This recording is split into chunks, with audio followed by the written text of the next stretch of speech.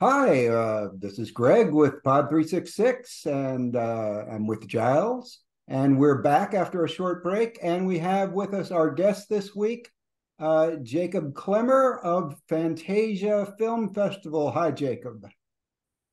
Hello, thank you for having me today. You're very welcome. Um, so first off, let's talk a little bit about you and the festival. So can you give us a brief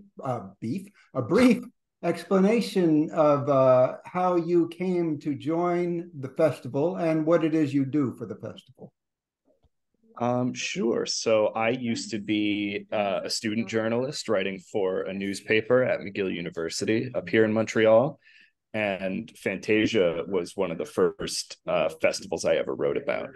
And I would come back year after year because I was really drawn to the breadth of titles and how strange they were. And I was always under the impression that at this festival, you have the chance to see things that you normally would not get to see anywhere else. And so after that, I applied to work in the international press team, and I'm still working in that team today. I'm a coordinator of international press. Why, that makes it make sense that you're talking to American film reviewers then. Perfect. Um, and so Fantasia is a really large film festival, both in the number of attendees and the number of films. So, does your particular job keep you busy all year? Is there an off season, or are you working on looking at films all year? There is an off season after the festival ends. There is a bit of downtime, but then once things start getting announced again, it picks back up for me. And so, do you get a chance to see all the movies, either or the majority of them, either before they start screening or as they're screening? In theory, I could, but there are so many movies, especially this year, that I'm not sure I would be able to unless I spend all day every day watching movies up until the festival. Um, and that doesn't sound so bad, but unfortunately, I do have to do work on those days too. Yeah, right. When the festival is actually going, you're going to be busy coordinating people, I guess so. And how many movies do we have this year? Do you know offhand? Offhand, I know that we have over 150 features and over 300 shorts, but I'm not sure the exact number. Oh, I think that's a close enough. Yeah, okay. Those are bigger numbers than I've seen recently. So excellent. I'll be busy then. And this year, so there are sort of like always little themes that run by. And this year, one thing you've got is a lot of movies from, and I probably don't know how to pronounce his name, but Juraj Herz, the Czechoslovakian, and there's another Czechoslovakian, at least one more Czechoslovakian movie that's there. So that's a special feature you're running this year. And also, it's the festival is honoring a certain individual actor who we're very fond of, Nicolas Cage. So how do you go about not that you do it, but how do you know how they go about picking the theme of this episode or this edition of the festival? Well, I know that with Nicolas Cage specifically, it's because he has this new film coming out, Sympathy for the Devil, that he's really proud of, and that it felt sort of natural to commemorate his career, especially because last year it was the year where we honored John Woo. Of course, John Woo and Nicolas Cage have collaborated many times, and so that's how that was decided. And with the Uraj Hertz retrospective, really we are looking for movies that have been recently restored, movies that have just had their prints come into like a certain restoration house and that we can screen before anyone else gets a chance to see them. We're really fond of doing that. Now, of the movies you have, a number of them would be specifically Quebecois. Quebecois. You always have a specific section or focus on those movies from Quebec specifically, correct? Yes, we do. Our opening title this year is a large premiere called Red Rooms, from a director who actually studied at Concordia University, where the festival projects many of its films. Great. So they're kind of when you talk about what you're looking for at Fantasia, it seems to me you have the Quebec angle. You have, and I think the name suggests kind of the other types of movies you're looking for. For the Asia, there are always a large number of Asian movies here, and I believe, if I'm not incorrect, that it started as a specifically Asian festival and Asian cinema festival, and then the fantasy element. Is that, how would you describe the slate of movies that you guys feature? It's a lot of, well, it's primarily genre cinema. It's a lot of action, a lot of horror. Horror is the big one. And it's a lot of films, as you said, from Asia, South Korea, Japan, Taiwan, other places like that. We are looking for things that are very attention grabbing, very eye catching, things that are really like sort of things that are odd and interesting and not likely to be shown anywhere else. We're also looking for things that people will come and see, cinephiles who live in the city and who come in from out of town, things that they will really, things that they will take to. Do you know, well, before Giles asks his question, let me ask one more. Do you have estimates on how many people attend each year the festival as just as paying customers going to see the film? I do not know off the top of my head how many people come to the festival each year. It's very popular, but in terms of the exact number, I'm not sure. There are always huge lines. 100,000. One of my colleagues just gave me the number. That's believable, and it is. I've been there. It is huge. Not as often as Giles, but when I was there, it was huge. Giles, did you have a question? I think. Yeah, it's just I know that there are, let's see, I guess different panels within your crew that focus on different kinds of movies. Like there's Rupert Bottenberg, and he focuses on animation. I know Celia Pouzet has her, shall we say, particular focus. Are these the groups that help with the curation of the when you're going about collecting, as you said, like was 100 some odd 150 feature length, and so that, I believe, I've sort of pieced together from discussing the festival with the various people that I see every other day since I'm there for the 3 weeks. Can you tell us about the specific teams you got going? If I'm on, if my presumption is correct here, I'm kind of curious about more specifics about the crews you got in the, shall we say, harvesting process for getting the titles together. Mm-hmm. Your assumption is correct. You mentioned Rupert Bottenberg's section, the Axis section for animation, and Docs from the Edge as well, the documentary section. Other large sections that we have are Camera Lucida, which is run by Ariel Caye, and it's sort of the more art house and experimental section.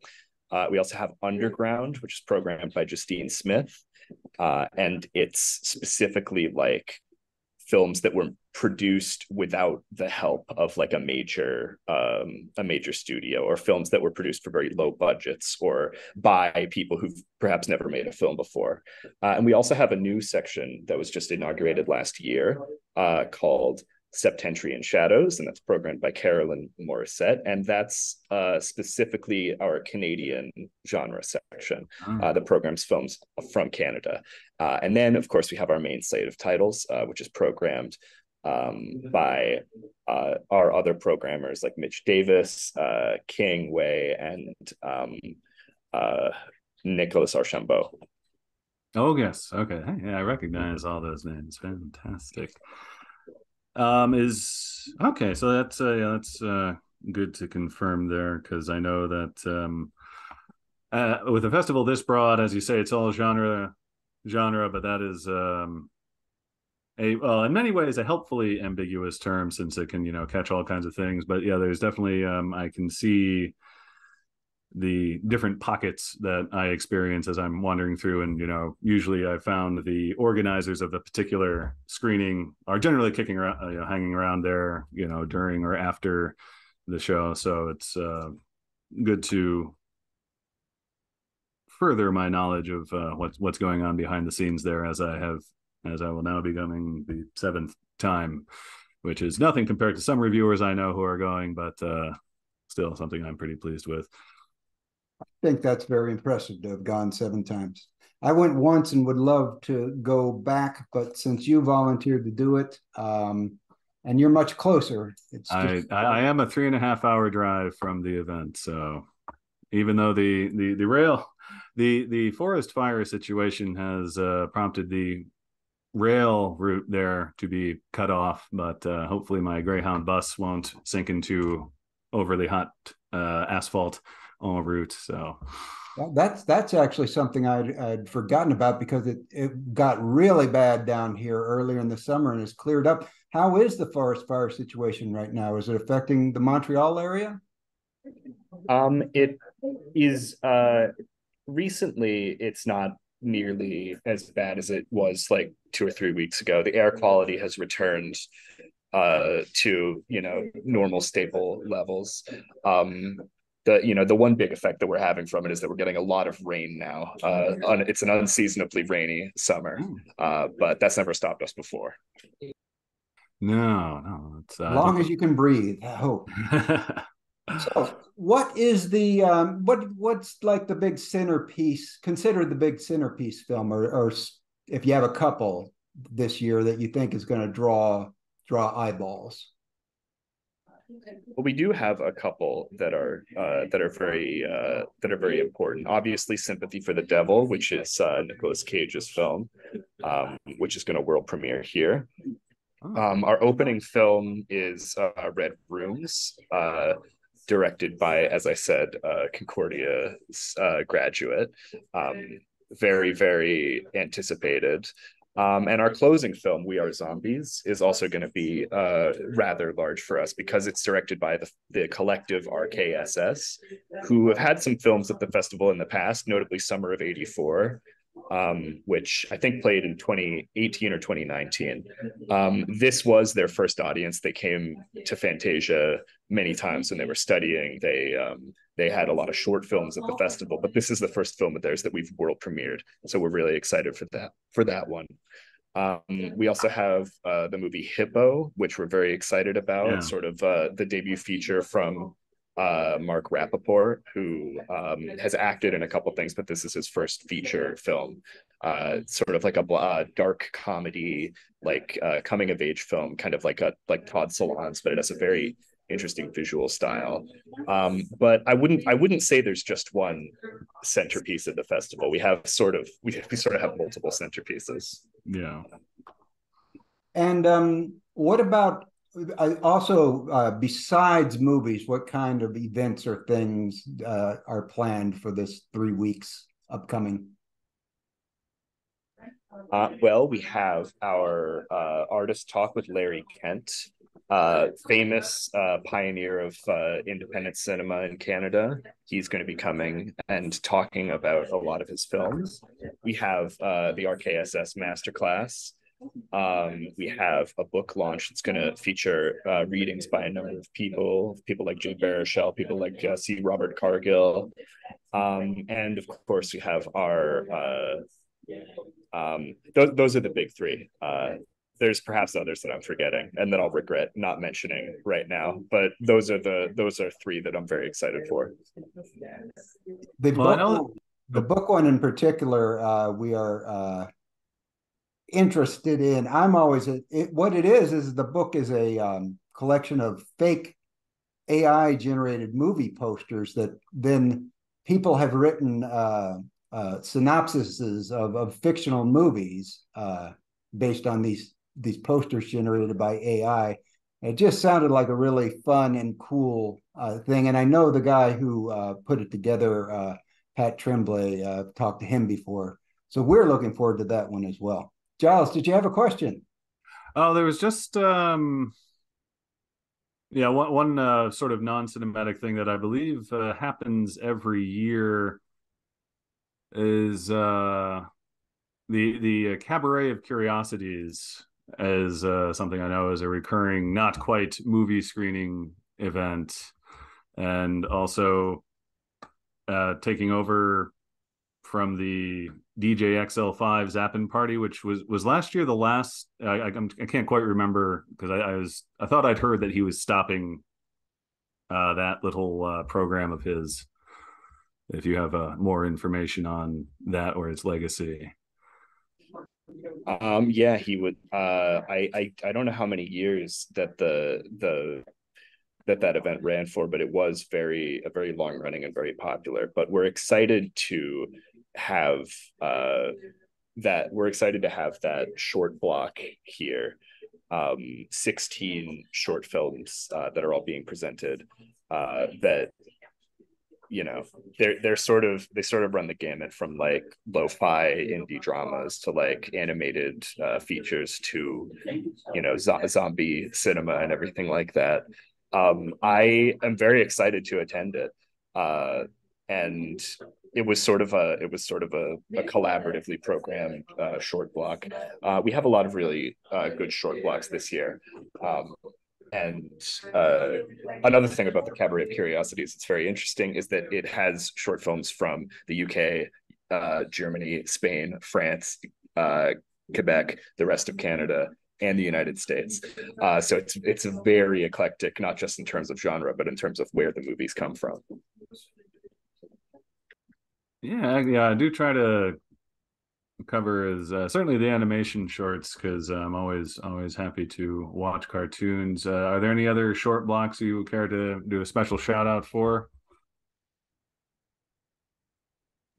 Yeah, so we have the Born of Woman short block this year, which is very sort of like they're all directed by women and they're all very sort of uh experimental and bold genre films. We have Circo Animato, which, as you said, if you are an adult and you want an excuse to watch cartoons, that's a perfect one because it's 10 short animated films. Some of them I've seen and they're really good. We also have Fantastic Weekends, which is exclusively Quebecois short films, almost all in French, and we're very excited about that. And there's things that go bump in the East as well, which is our specifically Asian short block, which is no less eclectic than any of the others in terms of genre and style and everything else. Yeah, I've caught that a few times and was always very pleased. And is always obviously perfectly programmed late in the evening. So you emerge from this theater into nighttime Montreal and everything's just pleasantly off. One thing I've never attended, but certainly want to advertise on your behalf for, shall we say, anyone with children is I know that it's like what 3 times on a weekend, each weekend for the festival. There's the my first Fantasia event that is like a children-friendly variant of the festival as a whole, from my understanding. That I think would be a good way to get people hooked into this world of cinema. Yeah, I've also never had the chance to check out my first Fantasia, usually because it comes at like a pretty busy weekend, but it is lovely by all accounts, and has a lot of very interesting animated films this year in the title's in French, so I'm not going to do a very good job saying it, but the first weekend of my first Fantasia. I'm there for the 3 weeks, and I think the only time I ever spent a day not doing anything was when, like, a number of people toward the end of last year, I got COVID and was kind of stuck in my room the whole day. But other than that, there's something that can take up 12 to 14 hours any given day if you're of a mind to take in as much cinema as you guys are putting out for us. So it's a 3 week long festival, so it's very important to pace yourself. So I'd like maybe to see if you can recommend something. It's 366 weird movies. We like weird movies. Now, I know to the average person, probably everything you screen is weird to the average moviegoer. But we're looking for the weirdest of the weird. Is there something on the schedule that you think Giles needs definitely to check out while he's there? One film or maybe more that you can recommend that we may not be aware of? I have a few. There is, in the underground section, there's a film called Booger, which is directed by Mary Dodderman in her feature debut. It's about a woman who is bitten by her roommate's cat, who has fled, and she tries to find the cat while slowly turning into a cat. It's very odd, very strange, very sort of like a heartfelt in the end. It's in the underground section. There's also Apocalypse Clown, which is a comedy. You know about it already, I'm sure. I took a peek at the list. I looked.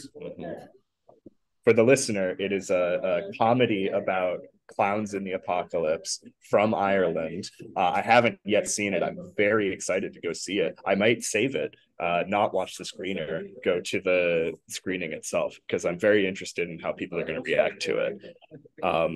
And another film I want to highlight is, I don't know if you guys reviewed the movie called Beyond the Infinite 2 Minutes in 2020. Yeah, I saw it and made a small review for it. Yeah. Mm-hmm. So we have the new film from that director, which is called River, and it uses that format, but in a new setting with like a new story, and sort of takes it in a much different direction than that film does. And it's also, it's strange in the same way that movie was strange, but it's also one that I want to highlight on this podcast. Cool. Yeah, happy. Okay, so let me run some other movies I just noticed. We obviously haven't seen anything. We're just going off the the description that's on the website. See if you know anything about them. There's a movie called Divinity from Eddie Alcazar that the programmer wrote up some comparisons to a High Bar, Eraserhead, and Tetsuo. You heard of that one?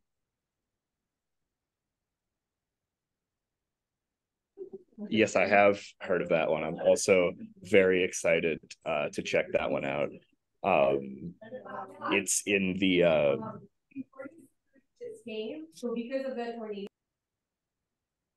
one second, sorry.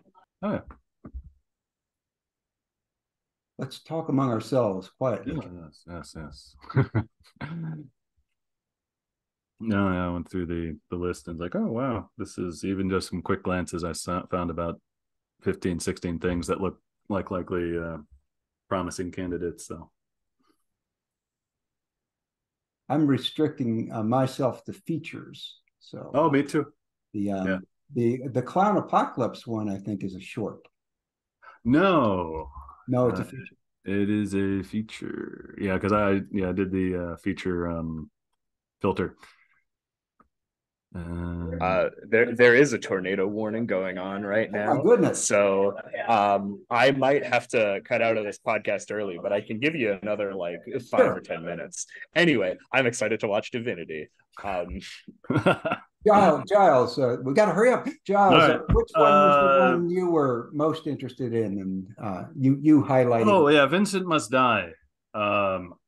That I'm not sure if that's going to be fun or weird or hopefully both, but that You can always count on the That French to one, be un-American. that one I've heard is very interesting, very sort of like absurdist.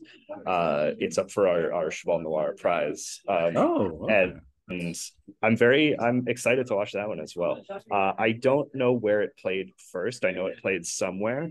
I think Yeah. it played at Cannes actually. And it got really, really good impressions from that festival. And I'm really excited to watch it here Well, I as well. guess That's sort of a theme for these movies that I'm excited to watch them. Well, I guess before the tornado, the Cheval Noir, that to me is probably the best prize I think that you guys give. What makes a film qualify to be in the running for that?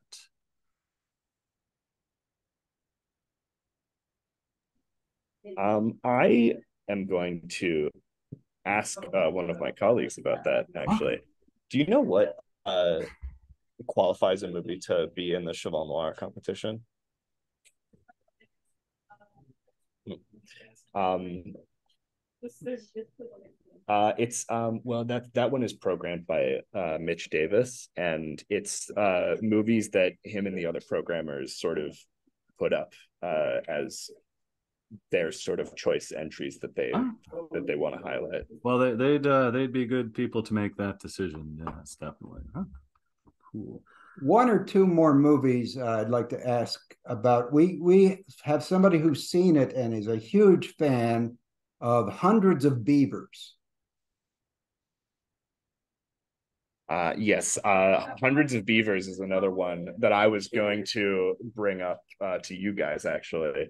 I've heard it's like I don't. You guys must be fans of Guy Madden, one of the Absolutely. famous like strange Canadian filmmakers. He has given his full endorsement to Hundreds of Beavers, and that one I'm really excited to see. It's part of the underground section as well, I bet.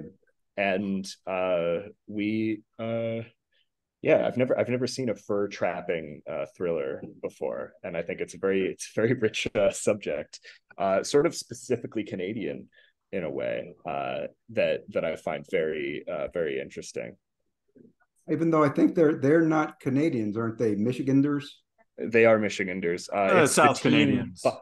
yeah. Well, the fur trading industry is sort of a historically important one in Canada.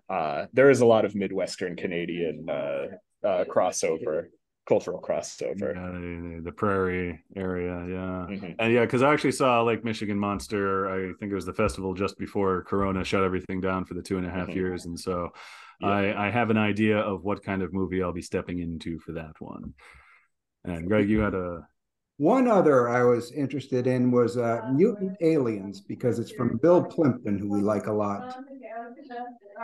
Oh yes, Mutant Aliens. In the animation section, programmed by Rupert. I would love to. I wish I knew more about this one. I'm excited to watch it, as I am excited to watch all of them. Very unique animation style, and uh, yeah, yeah. There's I think I might have to go very soon. So yeah, that's a good one. All right. Hey, well, there's a tornado, there's fires. It's the apocalypse is coming. So if you got to go, I say you got to go. We've about done our time, and thank you so much for being. Yeah, thank you very much. Just a treat to talk to somebody from Fantasia. We just love Fantasia, so thanks a lot. Well, thank you for having me, Giles. I'm sure I'll see you soon. Oh yeah. And yeah, we wish you both a lovely festival. And as we say before every screening, bon cinema. Bon cinema and Bon cinema and stay best of safe. luck with the tornado. Thank you. All right. We're gonna just say goodbye. Giles, you done? I'm done. Yeah, we're set. Right. So we'll let you get to shelter. Okay. Right, well, thank you. Signing off.